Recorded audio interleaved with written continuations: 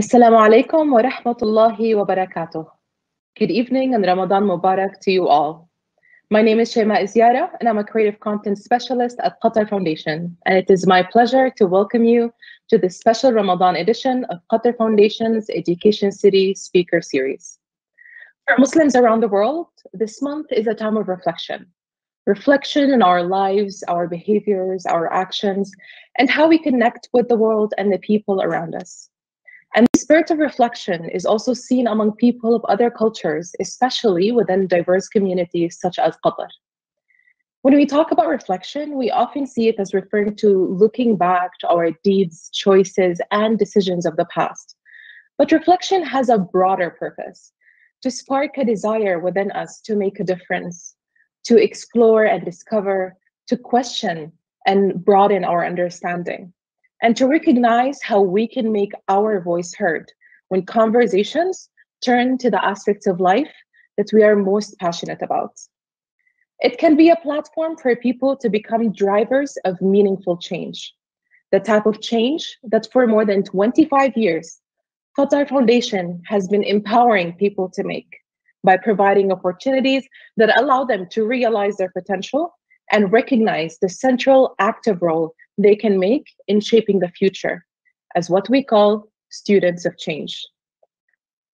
At Qatar Foundation, we believe that people are inspired to be change makers when they see how challenges can be turned into opportunities, how obstacles can be overcome, how horizons should never be limited, and how thinking big can pave the way for anyone to make a positive mark on the world. But it's not always easy to see how we can do this and how we can do it. That's why, as we celebrate Ramadan, we are devoting our latest edition of the Education City Speaker Series with a very special guest speaker to looking at how this time of reflection can be a spiritual and psychological catalyst for us all to think about how we can make meaningful and enduring change happen. For those of you who have not joined one of these events before, the Education City Speaker Series is a Qatar Foundation platform that provides people with an opportunity to hear from, learn about, and interact with experts and thought leaders on a range of topics influencing our world and impacting our lives. And tonight, we have the pleasure of welcoming to the Education City Speaker Series the internationally renowned scholar and human rights activist, Imam Dr. Omar Suleiman. He is the founder and president of the Yaqeen Institute for Islamic Research and a professor of Islamic Studies at Southern Methodist University. Imam Suleiman is also the resident scholar of the Valley Ranch Islamic Center and co-chair emeritus of Faith Forward Dallas at Thanksgiving Square. It's a multi-faith coalition of clergy for peace and justice. Through his work supporting the Hurricane Katrina relief effort in New Orleans, he became recognized in the US as an advocate for community service, interfaith dialogue, and social justice, beliefs that have seen him prominently campaign in support of US immigration reform, the rights of refugees, and victims of police brutality. He is the recipient of the United Nations Global Goals Award with Faith Forward Dallas and has been named by CNN as one of the 25 most influential Muslims in America. So we are delighted that he's with us tonight to share his thoughts over the next 40 minutes on how Ramadan and the reflection it brings can light the spark of change, and to then take your questions in a 20-minute question and answer session. Please use the Q&A section of this webinar to post your questions, and we'll get through as many as possible. And just a reminder, if you're watching on Microsoft Teams, there is live translation in English, Arabic, French, Spanish, and Italian. You can also tune in on QF's YouTube, Facebook, and Twitter channels. And if you want to post about the discussion on your social media channels, it would be great if you can use the hashtags EC Speaker Series and Students of Change. It is now my pleasure to introduce our speaker, Imam Dr. Omar Suleiman. Dr. Omar, thank you so much for being with us today.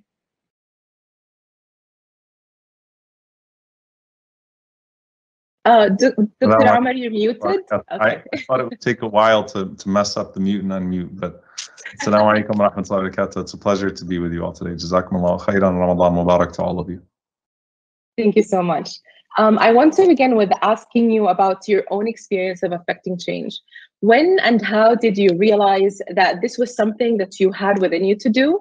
And how do you feel that the teaching of Islam have influenced your character, your values, your actions, and the direction that you have taken as a change maker? That question is actually, subhanAllah, one that I look back and I say that I was fortunate to actually have, change makers in my own home, my parents. I looked to my parents and I saw, Islam embodied in their actions, both my mother and my father. My mother, may Allah have mercy on her, was a poet, a humanitarian. She was just an incredible human being, and she embodied so much of what I still strive to be today. My father was a professor, a debater. He was someone that was a caretaker. He also sort of bought into this entire idea that you are here not for yourself, but for everything but yourself, so long as it is praised by Allah subhanahu wa ta'ala who put you here. And so, growing up, it was very common to see, refugees suddenly be in the house that are going to spend, a few months with us. It was common for my parents to actually even donate like all of our cars and not have any transportation for some time. And so I saw that embodied. And I think that that's actually something that's very important, is that when you're talking about, people in the past, oftentimes they seem so inaccessible because they're almost superhuman, right? But when you're actually able to see examples of people that embody those values and embody that glorious tradition that has been passed down generation after generation, and that gives you something to strive for. And I think, the Prophet sallallahu alaihi wasallam said, "Fi kulli qarnin min ummati sabiqun." In every generation of my ummah, there are forerunners. There are people that are trendsetters. Change, however, has to be in accordance with a healthy route, because not all change is good. And what I lean on is one of my favorite ayat in the Quran is in Surah Ibrahim. أَلَمْ تَرَ كَيْفَ ضَرَبَ اللَّهُ مَثَلًا كَلِمَةً طَيِّبَةً كَشَجَرَةٍ طَيِّبَةٍ أَصْلُهَا ثَابِتٌ وَفَرْعُهَا فِي السَّمَاءِ تُؤْتِي أُكُلَهَا كُلَّ حِينٍ بِإِذْنِ رَبِّهَا. Allah talks about the example of faith as a tree. And he said it's like a firmly rooted tree. أَصْلُهَا ثَابِتٌ. And the tree is La ilaha illallah. So it's the testimony of faith. أَصْلُهَا ثَابِتٌ وَفَرْعُهَا فِي السَّمَاءِ. Its foundation is firm and its branches are in the sky, and it is constantly producing its fruit. And so the tree of faith is not seasonal, it's consistent. That's number one. That's what we take from this. Most trees are seasonal, if not all trees are seasonal, right? The tree of faith gives at all times. It just might produce more in Ramadan and in certain seasons, right? But it's always producing, it never stops producing. But change then is in two directions. Either change, positive change at least, is in making the roots healthier and firmer, so digging them deeper into our hearts, because the heart is the soil. So digging those roots deeper into our hearts, or expanding the branches, because faith provides comfort to everyone that is around you. And so as a believer, you are to be impacting society in every way with your iman, with your faith. And so everyone around you should be feeling the impact of what faith is doing to your heart. So what is being done to your heart should be done to society and everything around you, shaded, comforted by you, and tasting the fruits of your own faith. And so deeper and wider is what we learn from the Quran. And that's something that, I would hope to try to live by. And I pray that Allah subhanahu wa ta'ala allows us all to be able to get deeper with our roots of faith in Ramadan, and to expand further so that our branches are even wider bidnillahi ta'ala and even more impactful. Inshallah. Ameen. As we said at the start of this event, we are now in the month of Ramadan and experiencing the opportunities for reflection that it offers us. For many Muslims around the world, Ramadan is truly when we elevate our efforts to embody makarim al-akhlaq, the highest morals and values, as well as the qualities that we wish to see in ourselves all year long, at both a personal and a spiritual level. So how does this holy month, both generally and through its specific practices of, for example, fasting and Taraweeh prayers, how does it provide opportunities and catalysts for life-lasting change?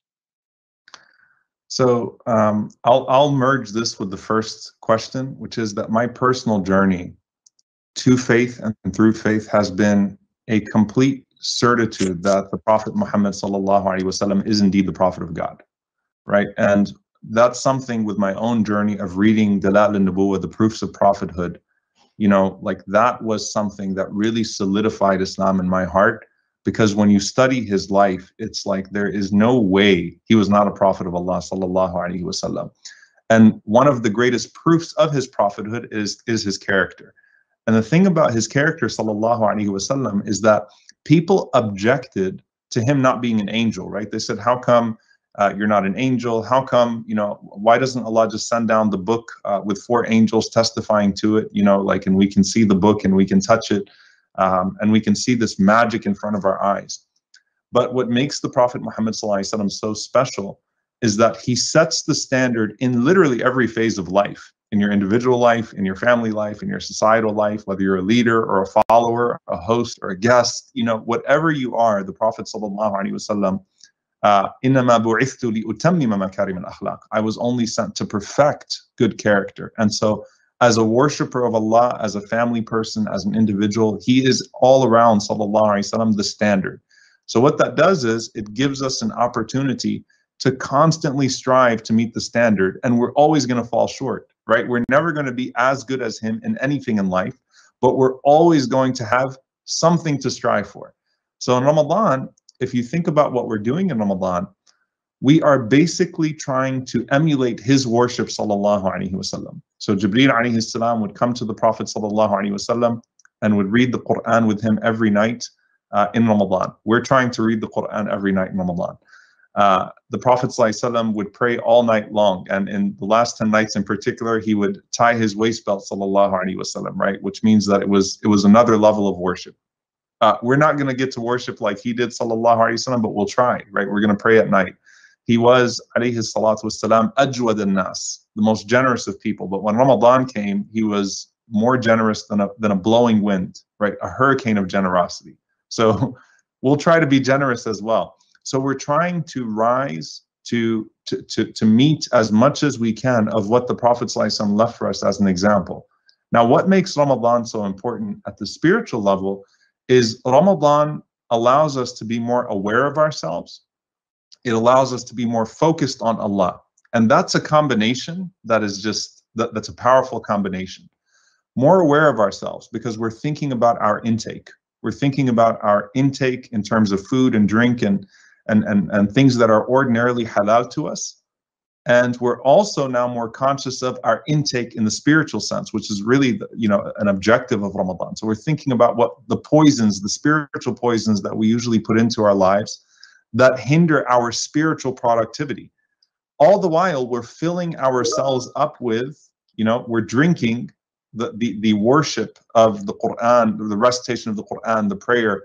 We're nourishing ourselves with all of that to keep ourselves focused on Allah subhanahu wa ta'ala, focused on the afterlife. And so what we learn about tazkiyah, spirituality in Islam, is that it's more about often what you don't do than what you do. And that's something that if you look at change in general, right, it's bad habits that usually stop you from reaching your potential.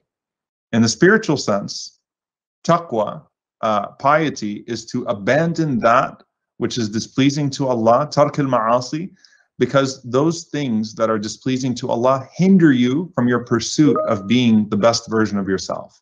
And so you have to put those things aside. So you're self-aware and you're becoming more focused and aware of Allah subhanahu wa ta'ala.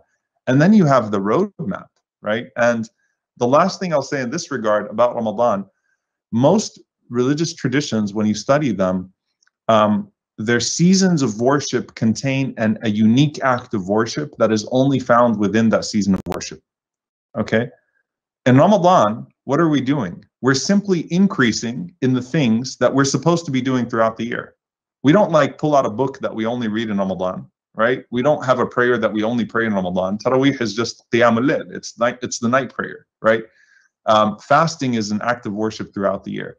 Ramadan is only mentioned one time in the Quran. That in and of itself is a powerful sign, because the entire Quran revolves around the entire Quran revolves around anchoring a person in a lifestyle that's pleasing to Allah subhanahu wa ta'ala, that is that is constantly focused in that direction. So Ramadan is just to boost us and to get us more focused and further ahead so that we can become the best version of ourselves, inshallah, and maintain consistent habits after Ramadan to where we don't completely decline as usually the problem, the Ramadan withdrawal, post-Ramadan withdrawal, where we lose all of the good that we have attained in Ramadan and then pick up the bad that we were supposed to leave behind before Ramadan. Going off from the same point of self-awareness and focusing on the self, Dr. Omar, in Ayah 11 of Surah Al-Ra'd, Allah subhanahu wa ta'ala says, إِنَّ اللَّهَ لَا يُغَيِّرُ مَا بِقَوْمٍ حَتَّى يُغَيِّرُوا مَا بِأَنفُسِهِمْ. Indeed, Allah will not change the condition of a people until they change what is in themselves. Can you please explain this concept of taking the change that we achieve at a personal level and then magnifying it into change that covers the community or our society? And also, is the concept of change understood differently through an Islamic lens, including through the way that it is referred to in the Quran? And how can people of other cultures and religions beyond Islam still relate to that concept? Okay. I think that stories often help people remember these things. I'll give one of my favorite stories about change here, right? About advice on change.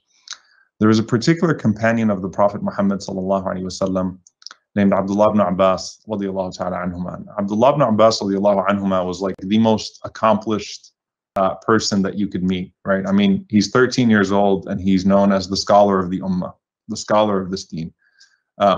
They said, anytime he opened his mouth, he'd say the most eloquent of people. When he spoke, the most knowledgeable of people. Anything he did, radiyallahu ta'ala anhu, you just said, Ibn Abbas radiyallahu ta'ala anhuma achieved what you would want to achieve as a person, right? His home became the first university of Islam. People would come to his house to take knowledge from him. And he really was stunning in that sense, radiyallahu ta'ala anhu. Like, how did you accomplish so much at such a young age? And so people would go to him for advice. Right? So if I could interview, like I think about interviewing Sahaba, okay, if I could interview the companions of the Prophet ﷺ, like I'd have a very specific set of questions for each one, because you can pick gems from all of them, right? That really are transformative to you. There are stars, right? So a man comes to Ibn Abbas radiyallahu anhum and he said, I want to affect change. I want to change society. I want to enjoin good and I want to forbid evil. He said, okay, but before you do that, 3 verses that you have to apply from the Quran. He said, okay. He said, the first one is, أَتَأْمُرُونَ النَّاسَ بِالْبِرِّ وَتَنْسَوْنَ أَنفُسَكُمْ وَأَنْتُمْ تَتْلُونَ الْكِتَابَ أَفَلَا تَعْقِلُونَ. Do you enjoin the people with good and forget yourselves? And you're reciting the book, you're reciting the verses, but you're not practicing the verses. Aren't you, do you not think about that? Do you not comprehend? So he said, do you think you've adequately applied that? He said, probably not. He said, okay. يا أيها الذين آمنوا لما تقولون ما لا تفعلون كبر مقتا عند الله أن تقولوا ما لا تفعلون. Oh, you who believe, why do you say لما تقولون ما لا تفعلون? Why do you say that which you don't do? The most heinous of crimes in the sight of God, the most heinous of sins in the sight of God, is that you say that which you don't do. So hypocrisy, basically, right? And he said, no. He said, okay. And remember when Shu'aib alayhi salam told his people that I do not command you to do anything except that I do it myself. So this is a powerful effect of change, that as believers, what we see is that change starts not just with you, it starts with a very particular part of you, your heart, right? إِذَا صَلُحَ, and if your heart is good, the entire jasad, the entire body becomes good. And so you correct your heart, you rectify your heart. And then the rest of your actions follow suit. And then you bring that to your home, right? الأقربون بالمعروف الأقربون أولى بالمعروف. Those that are closest to you are most deserving of seeing your goodness, your kindness. So you bring life to your house, the life of faith to your house, of change to your house. The Prophet ﷺ, someone reminded me of this when we were talking about the last 10 nights of Ramadan, and we're not quite there yet. But that as dedicated as he was to his own worship, كان يوقظ أهله عليه الصلاة والسلام. He used to go and wake up his family members every single night. So he wouldn't forget his family members in the midst of his own, personal journey to Allah. And those were the 10 nights that he exerted himself the most. He would go and wake them up as well. And then you have societal change from a family, because a community is made up of families. And you think about some of the most transformative communities in history, and it's a family or two. Like, you know, if you come to particularly the United States and you go to most of the masajid, most of the mosques and the Muslim communities that have been established here, how did it start off? It was a family or two, right? A couple of families, 3 families that got together and they started to build something. They started to impact and affect change in their society. So it starts inward and then you go outward, and you never forget inward. So that's another very important concept in Islam. You've never arrived. Like, it's never like, you know, I got to a point now where I can just preach and I can abandon my own personal development. You never get to a point where you're no longer developing yourself personally. You never get to a point where you can just preach and not practice. You never get to a point where I can, you know, I think my family's set now. Anyone that has kids will tell you that you're in for a rude awakening because your child is going to change personalities every year. I can just move on to the next one now and okay, let me just work on society now. It's always looking, you know, starting inward and going outward. You never abandon your heart. You never abandon your heart. SubhanAllah, the Prophet ﷺ said, إِنَّهُ لَيُغَانُ عَلَى قَلْبِي. Sometimes I feel a fog over my heart. So that's why I seek forgiveness from Allah at least 100 times, right? I mean, every day. And so that is something that the Prophet ﷺ teaches us, that you have to keep on feeding your soul. And with a well-replenished soul, you can replenish society. There's the famous saying, فَاقِدُ الشَّيْء لَا يُعْطِيهِ, right? The one who doesn't have can't give. So you have to think about your heart as your spiritual reservoir, right? And you're feeding your spiritual reservoir. And then with that reservoir, you can give to the rest of the world, right? So never at any point, do you neglect yourself in pursuit of the betterment of society.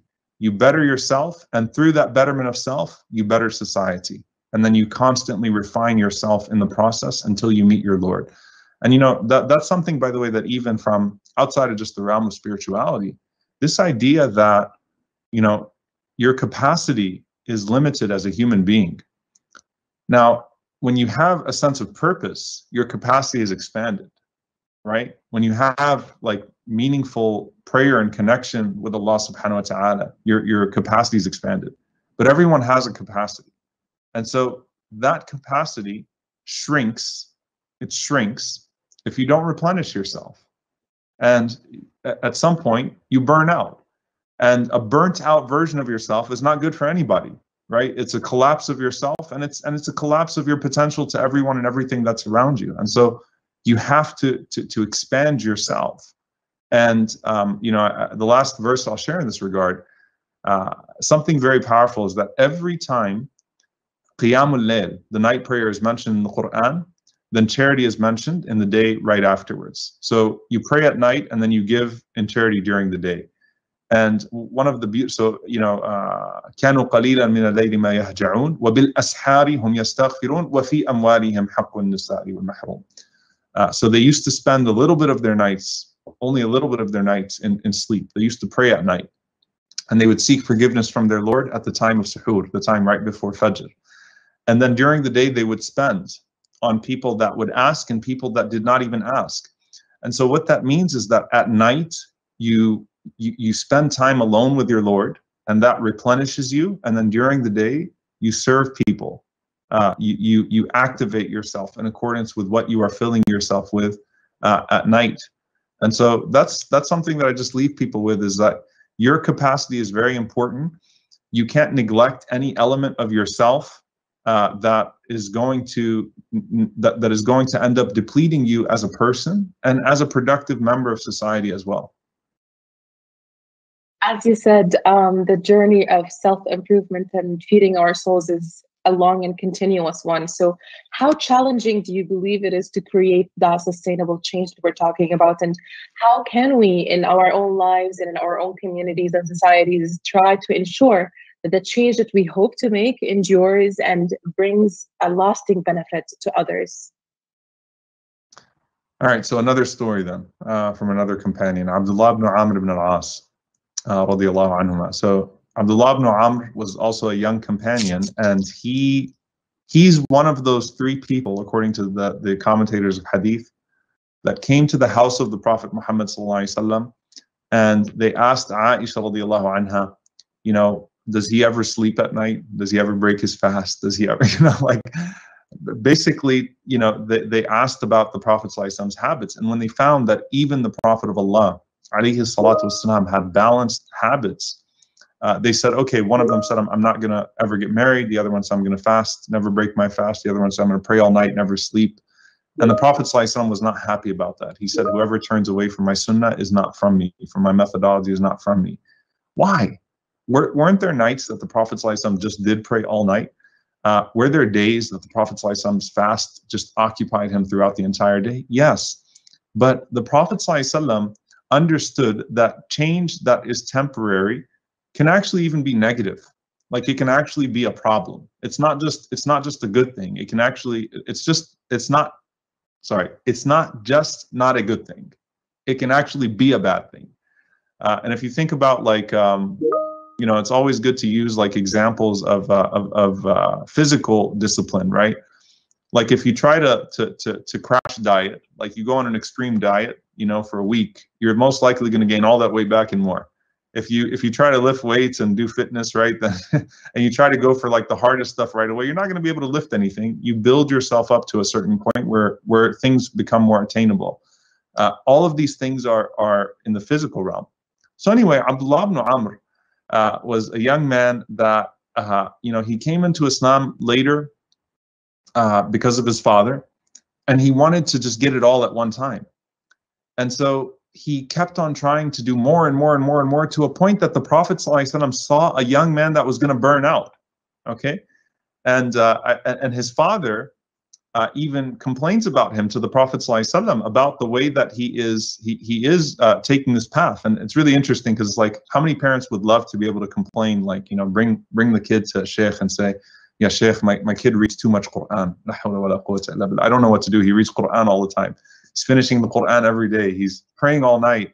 I don't know what to do with this kid, right? It's not like playing video games all day and all night. It's praying all night. And in fact, when he got married, Abdullah ibn Amr, you know, when you get married, you're supposed to pray 2 rak'ahs on the night of your wedding with your spouse. Those 2 rak'ahs, you read, you know, short surahs, right? Or some not so long in length. He did the whole Quran.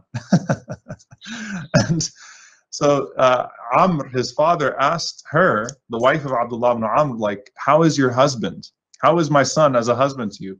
She said, huwa khayru abid.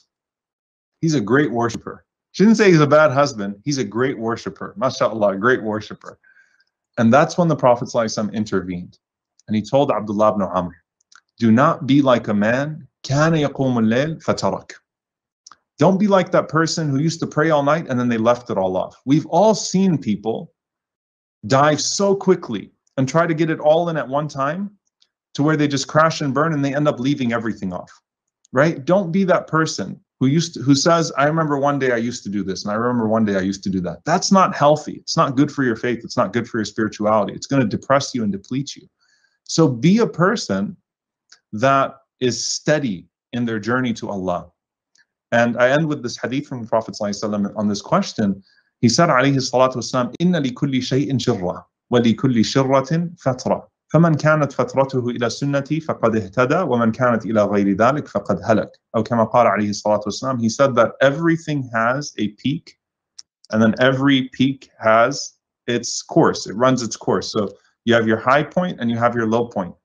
Prophet ﷺ said, whoever has their low point in accordance with the methodology of my sunnah, what I have brought, then they will succeed. And whoever seeks in any other way, they will collapse. And what he meant by that, sallallahu alaihi wasallam, is that a healthy high point is when you are, you know, abandoning that which is displeasing, that which is prohibited, that which is not positive, and you are engaging in that which is obligatory and good and voluntary and building in a steady way. And an unhealthy one is when, you know, a person at their low point not only abandons the extra things they used to do, but they abandon the obligatory things they should be doing. Not only does not engage in the praiseworthy anymore, but they engage in the sinful in their low point. So like one night I'm in the masjid, the next night I'm in the opposite of a masjid, right? Because I collapsed. So the lesson for us is that the Prophet ﷺ taught us to be disciplined in everything. And you can't be disciplined in anything unless you're disciplined in everything. There's no concept in Islam that you can be reckless with your family and still be good as an individual. That you can be, reckless emotionally or physically and still be good spiritually. Like, no, Allah created you as a whole part, right? As a whole person. And you have to be disciplined in everything that you do. And then the Prophet ﷺ taught us gradual change. Gradual change. Because gradual change is lasting. وَأَحَبُّ الْأَعْمَالِ إِلَى اللَّهِ أَدْوَمُهَا وَإِنْ قَلَّ. And the most beloved of deeds to God are the ones that are consistent, even if they are small, because they will last with you for a lifetime. That is such an important point. Balance is always key. Before we move on, I just want to remind our audiences that you can post your questions for Dr. Omar on the Q&A section of this webinar, and we'll aim to ask him as many as we can. But first, Dr. Omar, I'd like to turn to the backdrop against which we are marking Ramadan this year. And that backdrop, of course, being the COVID-19 pandemic and the necessary restrictions that it has placed on so many people's lives, including those observing the holy month this year. So how do you feel both Muslims and non-Muslims can benefit from the spiritual nature of Ramadan as they look to deal with the stress and anxiety that COVID-19 continues to cause? And how difficult is it to maintain a sense of spirituality in such challenging times? Look, it has been a really, really difficult year. I don't want to diminish it in any way, but it has been very tough to encounter just the scope of death that we have encountered. Like for me, when I think of COVID, I'm not just thinking about quarantining and face masks, and thinking about the people that we lost this last year. SubhanAllah, so many people. In my own community here, we were burying sometimes multiple people a day. Alhamdulillah, it has slowed down now, but it has been a very difficult time, in terms of the funerals and in terms of the losses that we have had. And I think that it is a wake-up call for us to really take a step back and to reflect on, the meaning of life and the purpose of life, and that there is more to it than this world. Anything that reminds us of the fragility of this world or our own vulnerability is an opportunity to cling to that which is permanent and that which is more meaningful. وَالْآخِرَةُ خَيْرٌ وَأَبْقَى. And the hereafter is better and more lasting, to strive for that which is more meaningful, which is more purposeful. And so I think that, it's a time for us to actually be heightened in our awareness of what type of life we want to live and what type of life we want to go to and what type of impact we want to leave behind, and what type of deeds we want to see ahead of us. Like, it's an opportunity for us to really, really take a step back, because ultimately, honestly, I think of the people that I lost, that we lost, and I say, I can't wait to see them again, inshallah, because I really want to be united with those people. I can't wait to see them, and I think they were righteous people. A lot of them were just righteous people, and I pray that Allah allows us to follow in the path of the righteous. So it's a wake-up call to be more intentional. There's a hadith from the Prophet ﷺ in this regard, which I think is helpful to everyone, okay? Just the advice is so profound, and it fits the COVID background of Ramadan. He said, sallallahu alaihi wasallam, to pray, sallu salat al-muwadda', pray as if it is your last prayer. Pray as if it is your last prayer. So don't treat your prayer as if, don't take your prayer for granted. We talk about blessings, not taking blessings for granted. The blessing of prayer, don't take your prayer for granted. This might be your last time praying. وَلَا تَتَكَلَّمْ بِكَلَامٍ وَلَا تَكَلَّمْ بِكَلَامٍ تَعْتَذِرُ مِنْهُ غَدًا. Don't say something today you'll have to apologize for tomorrow. Like our relatives, our families, how many relationships did we sever, do we break, and we say, I'll make up with them one day? Right? No. Don't say today what you'll have to apologize for tomorrow. Don't expect that you're going to have a chance at reconciliation, because when you're in the midst of an argument or a dispute, and I'm telling people in Ramadan in particular, solve your disputes now.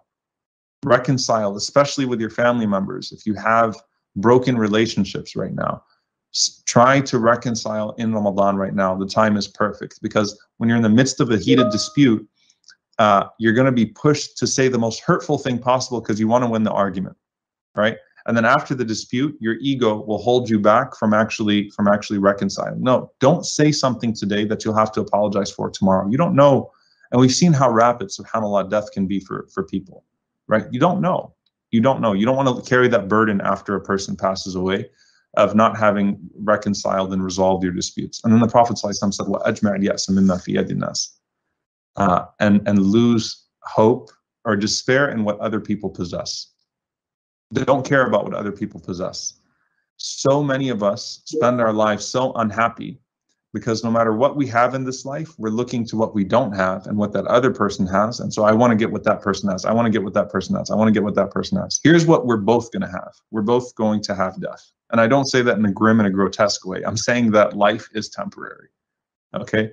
That whether your wedding was this big and that person's wedding was this big, or your car is this and that person's car is that, or your house is this and that person's house is that, or that person's life seems so glamorous and your life seems so not glamorous compared to the 3 pictures they post every day on social media, you're both going to end up in the same place as far as this world is concerned. However, your trajectory in the afterlife is unlimited in terms of potential for you.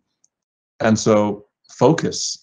And don't be unhappy about what you don't have in this life. Lose hope in it. I don't care. You know, alhamdulillah for what I have. And Ramadan should be teaching us that. Like, alhamdulillah, there are people in the world that don't have anything to break their fast with. Like, that's a reality. That's not some made up fiction like in the year 1300 or 14. No, like now, there are people in the world that don't have anything to break their fast with. Alhamdulillah. So you live a more purposeful life, and happiness is a byproduct of that. And COVID has taught us to prioritize, right? Like, think about what your blessings actually are. Think about what it is that you actually want to keep with you, and what actually will transpire in something meaningful for you going forward. And don't wait till you're old. I especially say this to the youth. Look, I mean, one thing you study with people that are productive in life and that have accomplished, whether in the religious sense or the worldly sense, is they really started young and they kept going, right? Like you meet athletes, professional athletes, they've been at it since their youth, right? And they've been doing the same thing. It's been repetitive and routine. It's been a part of their lives. When you're young is the perfect chance for you to actually dedicate yourself. You know, a lot of people wait to do what, you know, once it's been made abundantly clear that life is temporary, and you know, you've started to see people that you love go, and you know what Allah calls in the Quran an-nadhir, the warning sign, which are the gray hairs that start to pop up, right? Once all that starts to happen, then a lot of people say, all right, well, now I'm going to focus on religiosity. I got what I wanted out of this world. No, like your sincerity to your cause is that you choose it in the prime of your ability to pursue what's folly and what's superficial. That's like your real testimony to Allah. Like, yeah, it's all available to me, but you know what? I'm happier with that which is more purposeful and more meaningful in life. So don't wait till you're older to try to make that change, because there might not be an older. And for those of you that are older, it's not too late for you because you're still here. And we also see people that turn the page in their elder years, and were able to really, you know, make right what was done wrong for so many years of their lives. So the point is, the fact that you're alive right now means you shouldn't despair, but the fact that you've seen so much despair should make you reconsider how to live your life. Dr. Omar, this has been a wonderful session, and I know we have a lot of questions from our audience waiting for you. But before we move to them, I want to ask one final question myself. In any person's life, there can be a lot of points at which the desire to be a change maker is ignited. And maybe you touched a little bit on that when you talked about the youth starting young. I would love to hear more about that. So what would be your advice to people about what they should do when this desire ignites, and what they should do when they encounter obstacles to being a driver of change? So thank you for the question. And I want to be very, very thoughtful about it, since it's the last question in our discussion, at least. I want to remind everyone, first and foremost, make sure your change is sincere. Your desire for change is sincere. It's coming from the right place, and make sure that it is changing in the right ways. Too many times we conflate influence with impact. Influence with impact. And so I want to be a change maker means I'm out front, I'm speaking, I've got the stage, I've got the podium, I've got this, I'm very visible. Some of the most impactful people in life were behind the scenes their entire lives, but Allah knew who they were, and Allah knew their deeds. سَنَكْتُبُ مَا قَدَّمُوا وَآثَارَهُم. And Allah wrote down everything they put forth. Allah wrote down their effect, their impact. Allah wrote it down. And so make sure that your desire for change is not a desire to be seen as a change maker. That's very important. So make sure it's sincere, because a lot of times, you know, people just package righteousness into the same, you know, desire to be validated by other people. Influence should come as a result of impact. It should not be a cover for what is actually not impactful at all. All right, so impact. And I also remind people, your legacy in life is not how you're going to be remembered in this world. Your legacy is how you're going to be resurrected in the next. So the whole concept of legacy and impact, again, keep yourself focused on that which is not bounded by the realms of this world. Okay, we believe in something that transcends this world. So that's the first thing I'd say. The second thing that I would say is make sure that you are, as you're seeking to take that goal forward, that anything that you do that is public is matched by an increase in private devotion. The more you teach, the more you need to be learning. The more you preach, the more you need to be practicing. The more you're seen by other people doing good, the more you need to be seen only by Allah doing good at times, right? Like, your devotion should be matching your growth there. And the last thing that I will say in this regard is that don't despair. You know, the Prophet ﷺ said, "Man qala halaka an-nas fahuwa ahlakahum," or "Man qala halaka an-nas fahuwa ahlakuhum."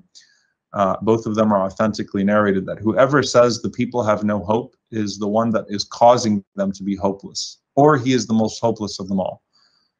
There's something called analysis paralysis. You know, analysis paralysis is where you analyze the world so much that you're paralyzed and you don't do anything. So the world is so messed up, and look, this is happening here and this is happening here, and you know, you're on WhatsApp all the time talking about how bad the world is, or you're on social media and you're constantly circling, the world is this, the world is that, everyone is corrupt, everyone is bad, everyone is this, and you're not changing your own world. You're not making change in your own space. And it could be that the change that you make in your own space ends up changing that world that you're complaining about. So, you know, the Prophet ﷺ taught us to never despair, never despair. So change is meaningful, even if it appears to be small, because you don't know what Allah is going to make out of that small. So, you know, work in your own capacity, work on your own self, work in your own family, work in your own community. Don't belittle what you are doing. لا تحقرن من المعروف شيئا. Don't belittle any good deed that you're doing, because Allah may make something out of it. And by the way, you might not even live to see it. How many people, you know, planted the seeds for something great and died before they were able to see it in this life? But guess what? It's preserved if it was sincere, right? So on the Day of Judgment, they will see it, bidnillahi ta'ala.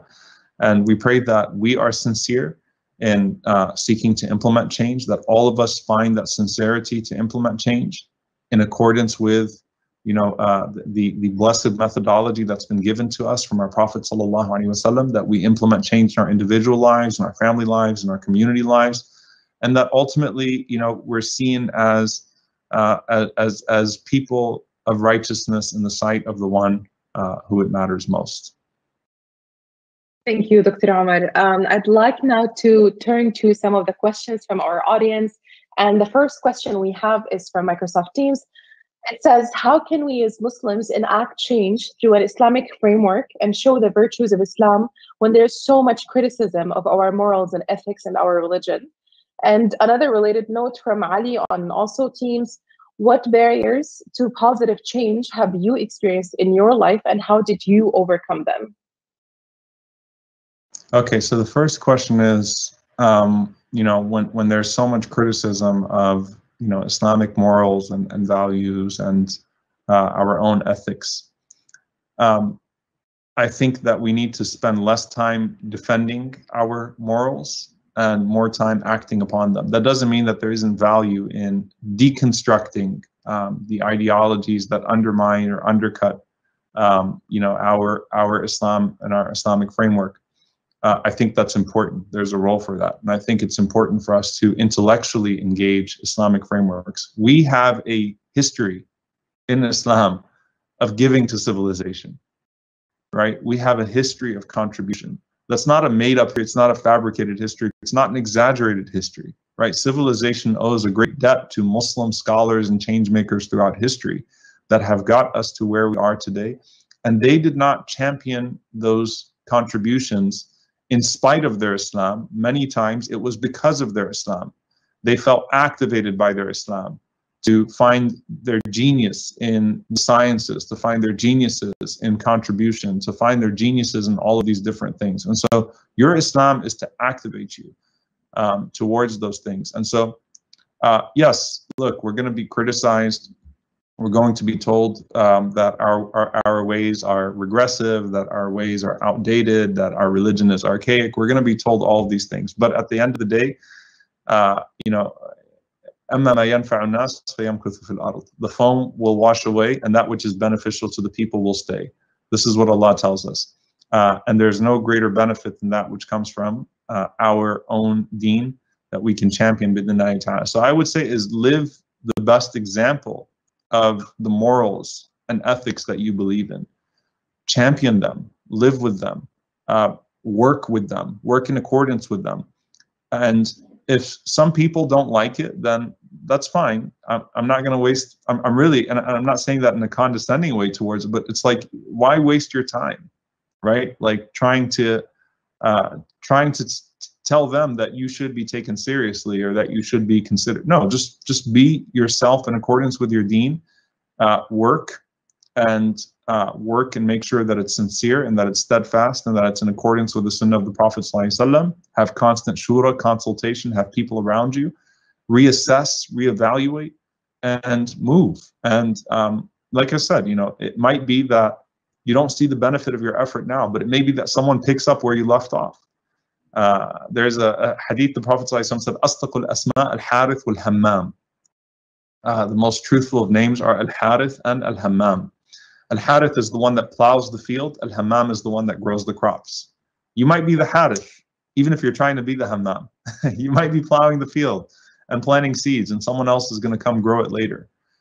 So we have a deen that has survived and thrived over 1,400 years of all sorts of challenges and currents and times where we thought, every generation thought like this was it.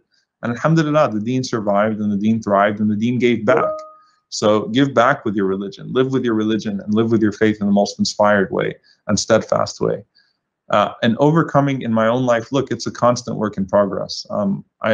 You've never arrived, subhanAllah. Like I constantly am in a place of trying to think about, what could have been said better, what could have been done better, and trying to overcome that. And it becomes very challenging, of course, when you are living amongst other people that operate with a different set of values and things of that sort, right?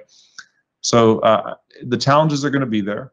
And it's important to be sincere, to constantly revisit with your mentors, with your shura, with your consultation, with your prayer, right? And to think about how you can move forward. And at the end of the day, بَلِّغْ مَا أُنزِلَ إِلَيْكَ مِنْ رَبِّكَ. You're supposed to do what you're supposed to do.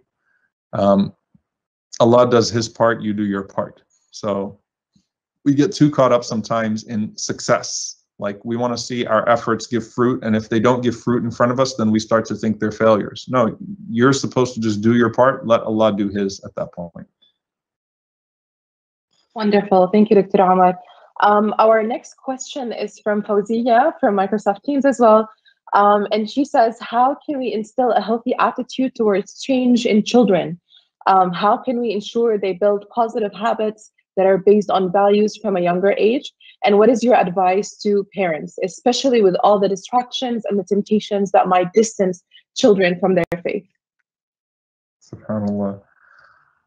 So this is one where I like will totally admit that I am a struggling and panicky parent all the time, right? So alhamdulillah, my oldest is 11, and you know, I have 11-year-old, an 8-year-old, and about to be 2-year-old. My 11-year-old sometimes feels like a 13-year-old. My 8-year-old feels like a 10-year-old. My 2-year-old feels like she's the boss of the house. I think many young parents might be able to relate.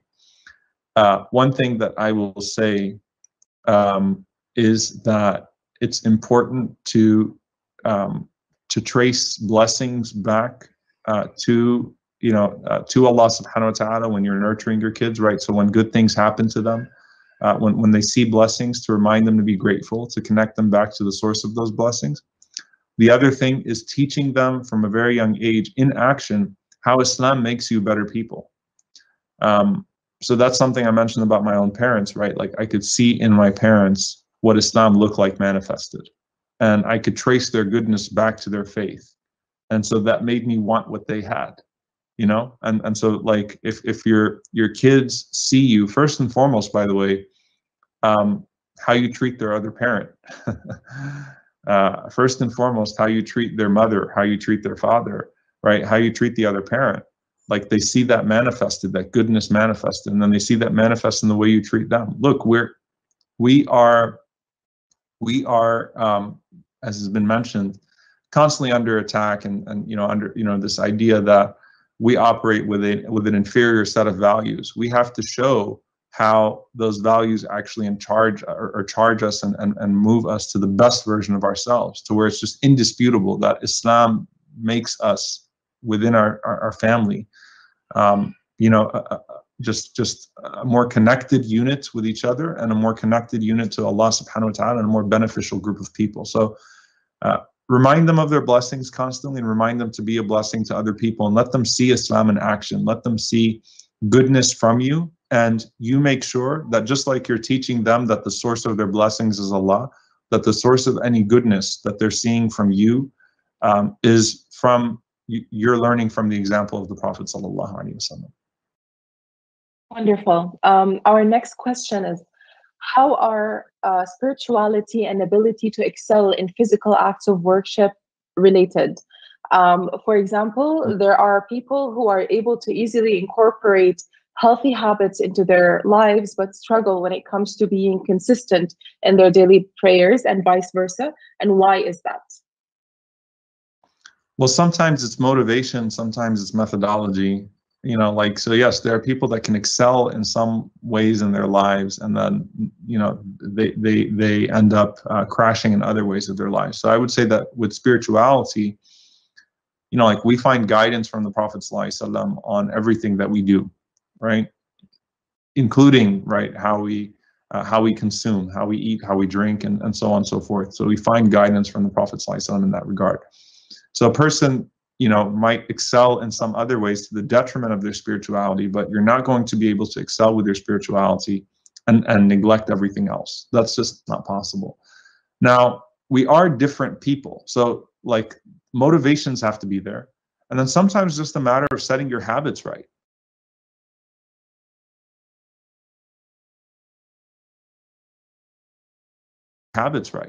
So for example, like I was just sharing subhanAllah with some people, like one of the most, one thing that I've started experimenting with, which I'm finding really, really, is to actually plug all of my obligations and all of my, everything that I want to accomplish in one calendar. Most people set like their work calendar from everything else. Well, Ramadan teaches us to plan around Salah, like Fajr and Maghrib time when they're fasting. So you're